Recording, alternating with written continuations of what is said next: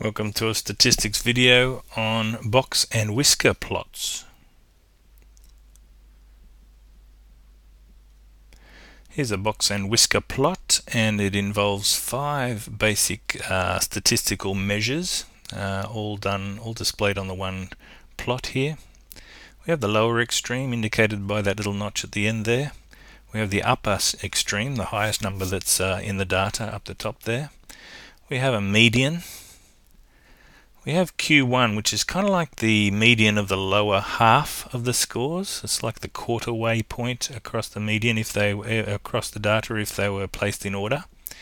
And we have Q3 also indicated, which is the median, if you like, of the top half of the data, or like the 3/4 point if the data was placed in order. And that makes up what we call a 5-number summary, or in some textbooks it's called a 5-figure summary, and that tells us a lot about the spread of the data particularly. The distance between, or the section that's in the first quarter of the scores here contains 25% of the scores. So if we have the lower extreme and the Q1 figure, that would contain 25%, roughly 25% of the scores in there, almost exactly actually. Then the next section is 25% and 25% and 25%. So what the box and whisker plot does, it almost exactly divides up the data into quartiles. So let's have a look at an example, and we can have a look at how we compile a box and whisker plot. A class sat for a maths test, and here are the scores. I think there are 12 altogether here. We can spot the lower extreme and the upper extreme nice and carefully, so we've already extracted 2 of the numbers we need for our box and whisker plot straight away by looking at the highest and lowest score. I've placed these scores in order for you. We have the median. Now with 12 scores, the median is in the middle there with 6 scores below it and 6 scores above it. So that's our median. And once we've split the scores into 6 scores to the left of the median and 6 scores to the right of the median, it won't make us work too hard to find the lower quartile. It will be halfway between the 3rd score and the 4th score here. So can you see that that's going to be 27 there? If we added 26 and 28 and divided by 2, we'd get a Q1 of 27 there. And halfway between the 6 scores that are that are higher than the median here, we have a Q3, or a 3/4 way point.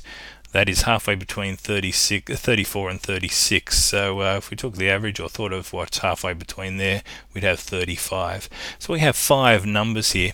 Now thinking of the median, I skipped over that, but halfway between 30 and 32 would be the score 31. So that would be our median. Our Q1 was 27, wasn't it?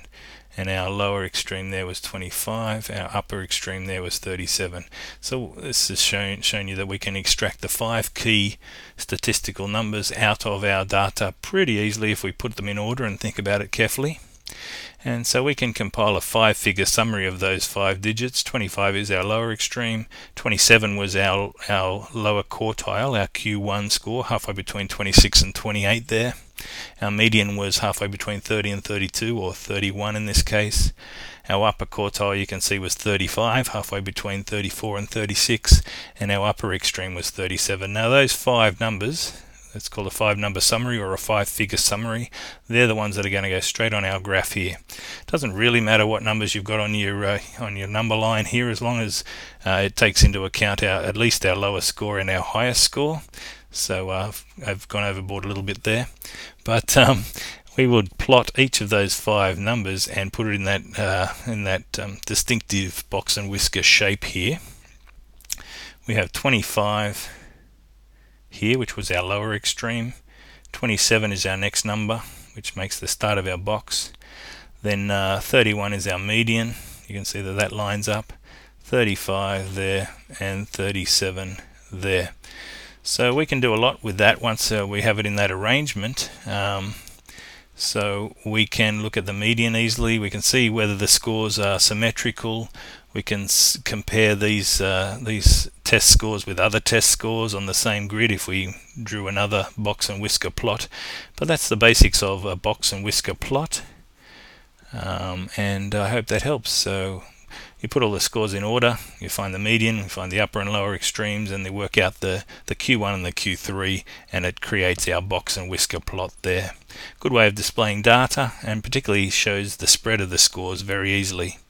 And from that you can actually do things like find the interquartile range. You might find that on another video there, which is the distance between the Q3 and the Q1. It's actually the width of the box there. So that indicates quick way of finding the interquartile range, but that's for another day.